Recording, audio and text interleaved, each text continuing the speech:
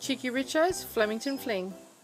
Hi and welcome to Cheekyricho's Flemington Fling. This delicious cocktail has been invented for the iconic race, the Melbourne Cup. So if you're in Australia and you're looking for something to drink on Melbourne Cup Day, this is the drink of choice. The ingredients are in the recipe box below, so let's get started. To our glass, we're just going to add some fresh mint leaves. Now these are still warm, straight from the garden. They've just been rinsed.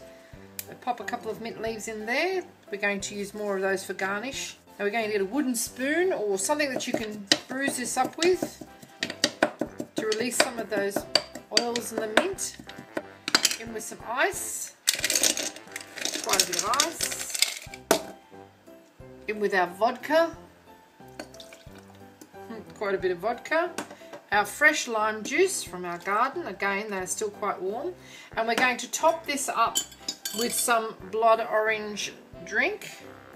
You could use fresh or you could use a soft drink.